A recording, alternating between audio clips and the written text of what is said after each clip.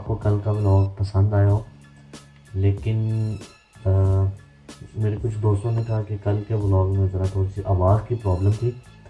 वो आवाज़ की प्रॉब्लम इसलिए थी क्योंकि मेरे पास कल माइक्रोफोन नहीं था और जब मैंने व्लॉग बनाया था, लेकिन आज मेरे पास माइक्रोफोन आया है। मैंने बहुत दिनों पहले उसका ऑर्डर दिया था जो आज फाइनली मेरे पास पहुंच गया है।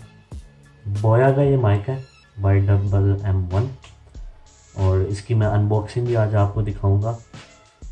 और सेकेंडली आज के व्लॉग में मैं आपको बताऊंगा कि इक्विपमेंट व्लॉग के लिए किस किस इक्विपमेंट की ज़रूरत पड़ती है। अक्सर लोग ये कहते हैं कि मेरे पास DSLR नहीं है, मेरे पास ट्राइपॉड नहीं है, मेरे पास अच्छे वाला माइक्रोफोन नहीं है, तो मैं व्लॉग कैसे बनाऊं। गलत सोचते ब्रो। अगर आपके पास एक फ़ोन है, एक नॉर्मल सा ट्राइपॉड है, तो आपके पास कंटेंट है, तो बॉस आप कुछ भी कर सकते हैं।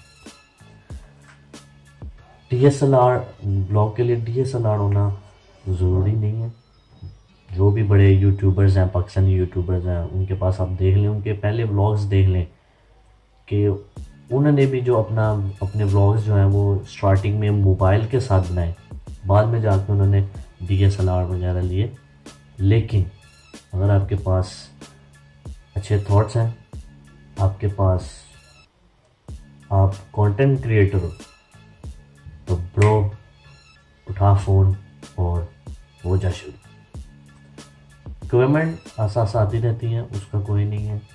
आप अपनी पॉकेट मनी को जमा करते रहें, जैसे मैं जमा करता हूँ, या सैलरी में से मुझे जो पैसे मिलते हैं उसमें से थोड़े थोड़े से निकाल के जमा करके फिर उसके बाद जो है वो मैं इकट्ठे करके तो फिर जो मैंने चीज़ मुझे चाहिए होती है फिर मैं वो परचेज़ करता हूँ। इसी तरह आप करें, पॉकेट मनी अपनी जमा करें, आसा सारी चीज़ें जो हैं वो आप ख़रीदते जाएं।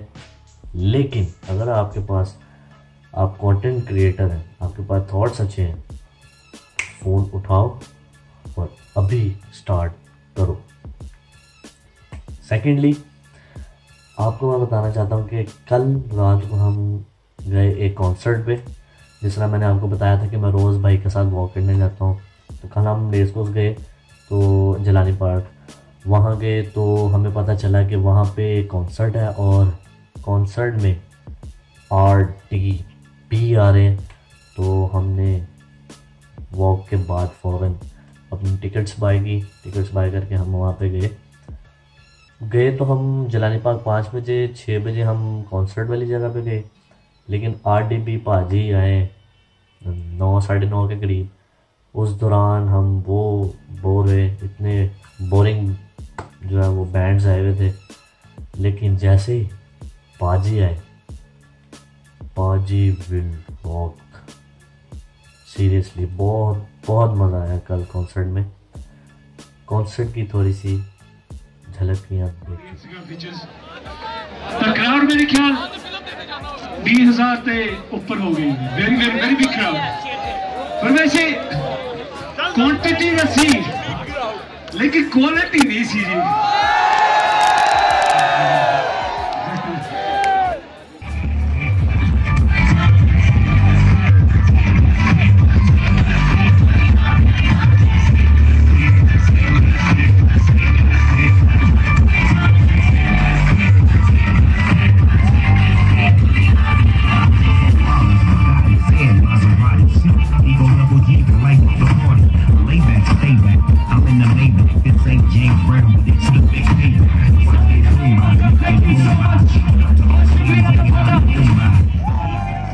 तो आपने देखी तरह कॉन्सर्ट की थोड़ी सी झलक है।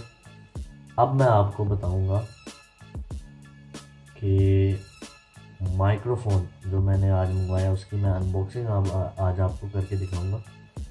तो उसके लिए चले अनबॉक्सिंग करने, चले अनबॉक्सिंग। दाraz से मैंने मंगवाया बोया YMM1 का माइक्रोफोन और चले इन्हें से अनबॉक्स करते हैं।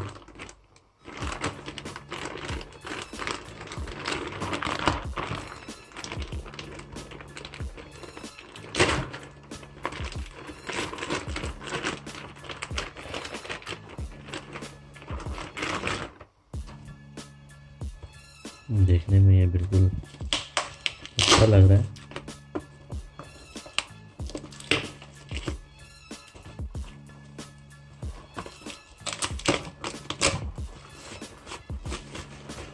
ये बाहर से आप इसकी लुक देख सकते हैं। ये इसके ऊपर लिखा भी हुआ है बोया बाय MM1। ये इसके पीछे सारी स्पेसिफिकेशन लिखी हुई है, सॉरी, इसके फीचर्स लिखे हुए हैं। और ये आपको दराज में मुख्तलिफ रेट्स में नज़र आएगा और एक पेजेस होते हैं उसके हिसाब से आपको ये नज़र आएगा। मैंने ये मंगवाया है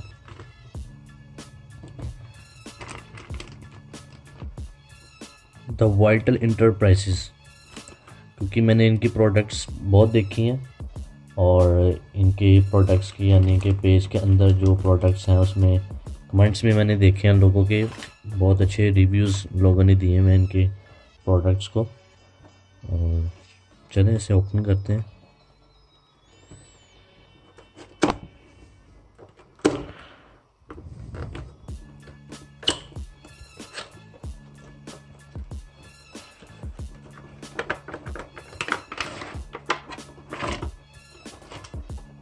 ये देखें, ये आपके सामने ये है इसका माइक्रोफोन। इस पे बोया का लिखा भी हुआ है, बोया बाय MM1। ये इसका विंड प्रूफ प्रोजेक्टर है। ये इसकी 3.5 mm की वायर्स हैं। ये आपको SLR के साथ लगती हैं और देख सकते हैं हम। और ये इसका साथ इसका ये हैंग करने के लिए होल्डर है जो ट्राइपॉड वगैरह के साथ भी लग सकता है और DSLR के ऊपर भी लग सकता है। और इसके साथ एक ये मोबाइल की केबल है जो आप अपने स्मार्टफोन्स के साथ यूज़ कर सकते हैं। और ये इसका रिज़ल्ट मैंने चेक किया कि बहुत ही ये ठीक है। और इसके साथ ये एक बैग भी है, बैग जिसे कह लें, इसे पैक करने के लिए। और ये देखें, ये आपके सामने सारी चीज़ें हैं।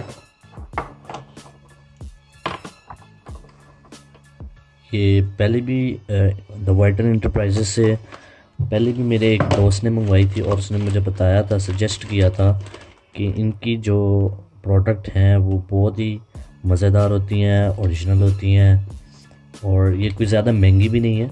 डिलीवरी चार्जेस के साथ ये 2840 की है। बाकी ये आपके सामने ही है प्रोडक्ट, मुझे तो काफ़ी कूल लग रही है और अच्छी भी लग रही है। अब इंशाल्लाह यूज़ करके आपको इसका फीडबैक भी दूंगा। ये थी मेरी आज की दराज की शॉपिंग, पहली शॉपिंग। मुझे तो बहुत कूल लगी है, आप लोग भी ट्राई करें, इंशाल्लाह फ़ायदा होगा। तो जैसे कि आप अनबॉक्सिंग दे रहे थे और तब तक के लिए मैं गया नादरा के ऑफिस अपना ID कार्ड बनवाने और वहाँ पे बहुत ज़्यादा रश था, जिसकी वजह से मैं थोड़ा सा ब्लॉग नहीं बना पाया। लेकिन कुछ जो है वो ब्लॉग मैंने बनाए